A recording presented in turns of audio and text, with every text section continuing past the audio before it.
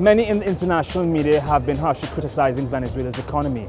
They've been blaming the country's socialist policies for the shortages and long lines. Now, typically, the issues contributing to Venezuela's current economic woes have been ignored. Perhaps one of the most important reasons for the economic problems currently facing Venezuela is this: smuggling, the surreptitious and illegal export of goods. This is how it works. Venezuela has a highly subsidized and regulated food system that was put in place to ensure that absolutely no one goes hungry.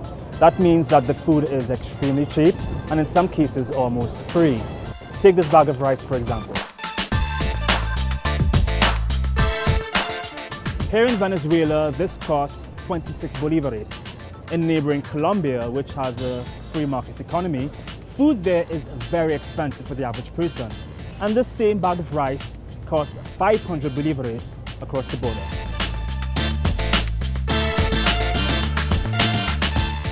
This has created a whole mafia of smugglers who funnel goods out of Venezuela, ranging from food, medicine and gasoline.